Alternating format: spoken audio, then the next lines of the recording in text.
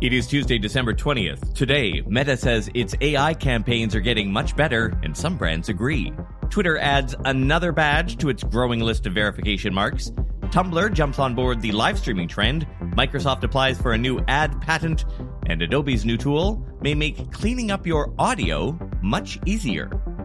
I'm Todd Maffin. Here's what you missed today in digital marketing. So what's on your marketing Christmas list this year? According to Meta Claus, what you really want are more automated campaigns. Earlier today, the company released a new report on how marketers are seeing success with its latest AI-powered ad product, Advantage Shopping Campaigns.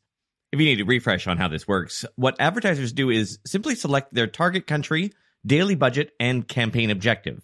Then, Meta's AI does the rest by pooling audiences, budgets, and creative assets into a single campaign, and automatically selecting the most effective creative asset for those most likely to convert.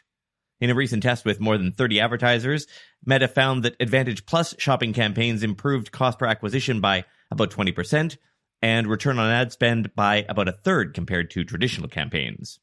When looking at more specific brand data, the apparel brand Hollister tested the campaign type back in September and saw a 20% increase in ROAS and a 10% lower cost per purchase, which led the company to allocate most of its Black Friday and Cyber Monday investments to the AI ad type. Keep in mind that the data is provided by Meta, and I'm guessing they're probably not sharing the ones where the Advantage Plus did not perform, so take that for what you will.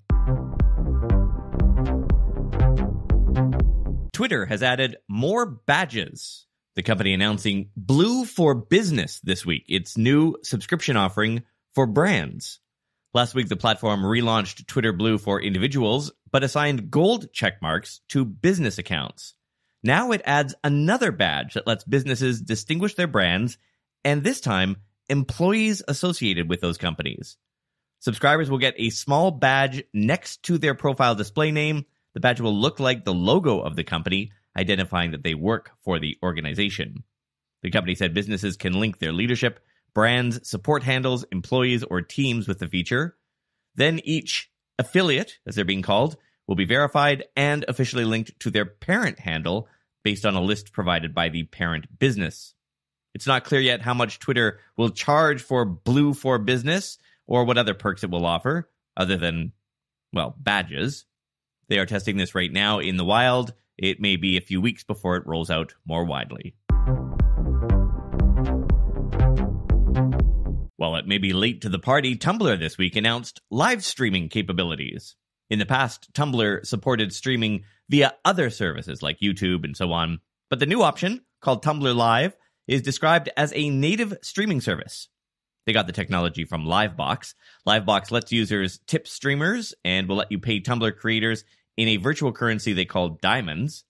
Livebox also offers human and AI-powered moderation of streams, and streamers can designate trusted viewers as moderators.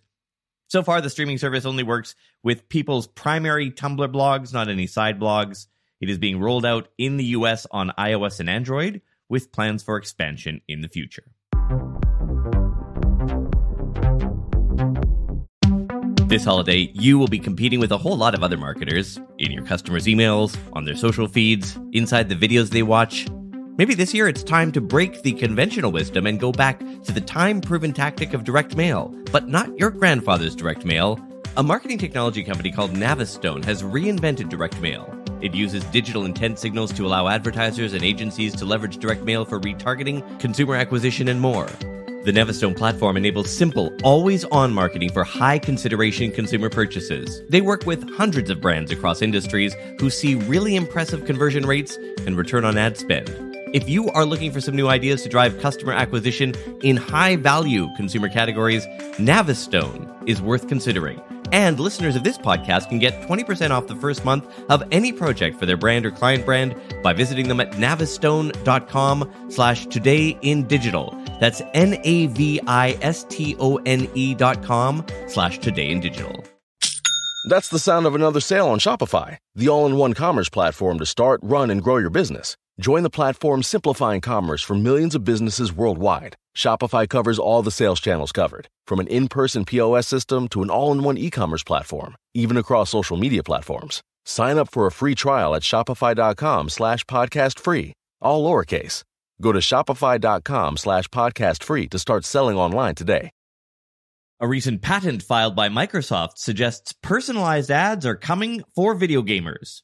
The patent describes a system that would serve personalized ads and other content to Xbox gamers while they're playing cloud-based or internet-connected games. The tech intends to display overlaid video content customized for a player in real time concurrently with gameplay, without changing any features of the video game. Microsoft said that the ads will appear at locations that are continuously visible. According to drawings in the patent, those locations could include a display behind the goal of a soccer game, billboards on a highway, or the clothes of a game avatar sporting a product name or logo. According to the patent, this technology will not interfere with gameplay experience. They claim it is a seamless integration. And that will bring us to the lightning round. Adobe recently released an AI-powered audio processing tool called Enhanced Speech that can enhance some poor quality voice recordings by removing background noise and making the voice sound more powerful.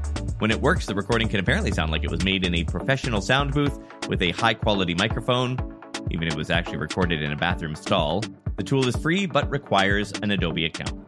TikTok announced a new feature today that lets users see why your brand's video showed up in their For You feed.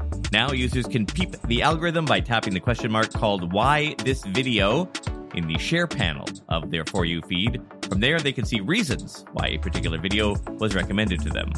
And Instagram has released a new end-of-the-year Wrapped feature that lets brands and users create a 2022 recap reel from their content. But there's more. You can choose to have your video narrated by artists like Bad Bunny, DJ Khaled, Pryor Ferguson from Stranger Things. The template started rolling out yesterday and will be available for several weeks. Santa bought me a new Mac laptop with Apple Silicon. It was due to arrive today. I mean, it technically still is, but we got like 15 centimeters of snow overnight. I don't think I'm getting anything today. Thanks for listening. See you tomorrow.